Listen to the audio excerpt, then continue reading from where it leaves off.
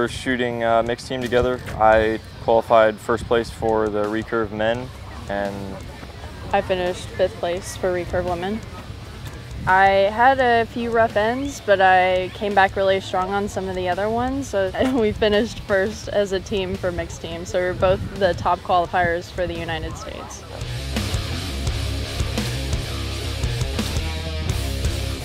Shooting with Collin is a lot of fun, very serious. We're both out there to win, and we're both very competitive. So I think it's a lot of fun just to try to shoot against each other so you can shoot better. And then shooting against other competitors is fun as well, so I think that works well.